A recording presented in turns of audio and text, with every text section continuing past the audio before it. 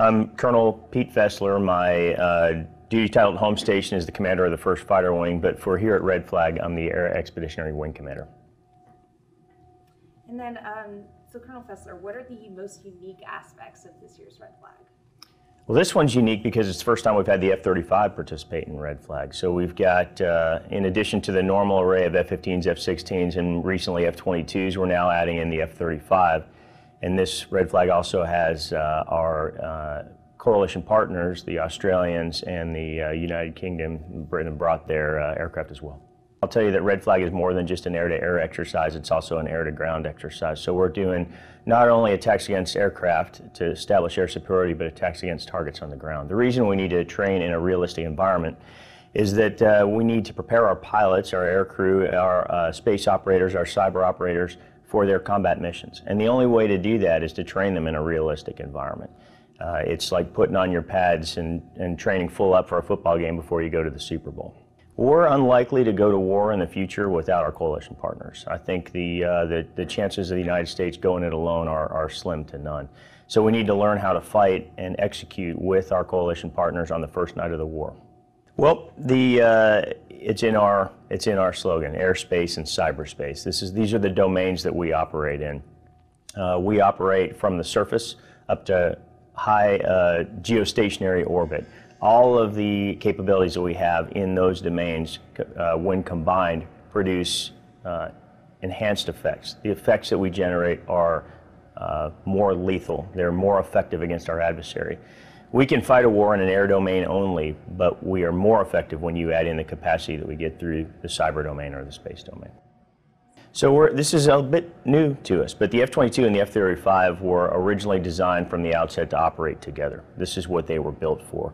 The F-22 was supposed to escort the F-35 against targets on the ground. So this is the first time to actually put that together. We've done small-scale exercises, but this is the first time where we've taken the F-22, the F-35, and all of those capabilities that the Air Forces of the United States, Australia, and the United Kingdom can bring to bear, put them all together in the airspace at the same time and fight against a realistic threat. Well, that's just it. It's integration. The very word you used is what I hope to gain out of this. And I've been talking to all of the operators who've been here about that since the onset.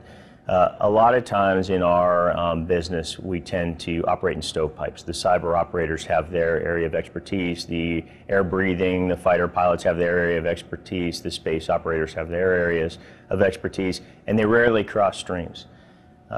Because of that, when we plan, occasionally we tend to plan in those stovepipes. The fighter pilots plan out their mission, the space operators plan out their mission, etc. And what I'm asking these guys to do is from the outset to start their planning together. So it's integrated at the very outset so that you can achieve those effects that I talked about on the battlefield. The same reason I said that I talked about before when you asked about the importance of coalition, training with our coalition partners applies to the command structure. We are unlikely to go to war as the United States by itself. We're going to fight with our coalition partners. Because of that, we need to become accustomed to command and control with our coalition partners. Out of the total force here, nearly 600 of the folks deployed for Red Flag are actually from the United Kingdom, so it makes complete sense for my deputy to be a Royal Air Force officer.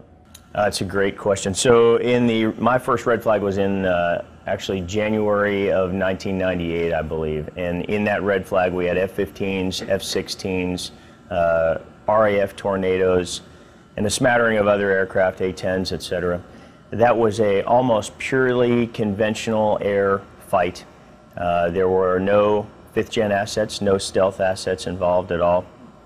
We had, and in that fight, my job as a wingman was to stay visual with my flight lead. He would get me to the merge with the adversary, and if I did everything right, I would get in a within visual range encounter. That's changed significantly. The wingmen that we have out there now are air battle managers from a fighter cockpit. In the F-22 and the F-35, with the sensor suite that they have and the integration, they can actually see the battlefield in a way that I was never capable of in the F-15C that I was operating then. So the first part of it is just the level of expectation of the aircrew. Now the effects that we're generating right now, bringing the F-22 and the F-35 into it, well, they're low observable aircraft. So the fighters, the adversaries that we have looking for us, they can't very easily detect us. And so in a fight in 1997, everybody saw everybody else coming, and it arrived at the merge, and you got into initially beyond visual range, but eventually within visual range combat. Now your adversaries know roughly where you are, but they don't know exactly where you are, and that applies to both the F-22 and the F-35. So now our fighter pilots are being air battle managers as they drive to that merge, and they're usually approaching our adversaries undetected. And that's a capability that's not only against an air-to-air threat, but it's against a surface-to-air threat as well. That low observable technology that the F-22 and the F-35 possess is effective against surface-to-air missiles as well. So it's a pretty significant change from where we were 20 or so years ago when I started flying in red flag for the first time.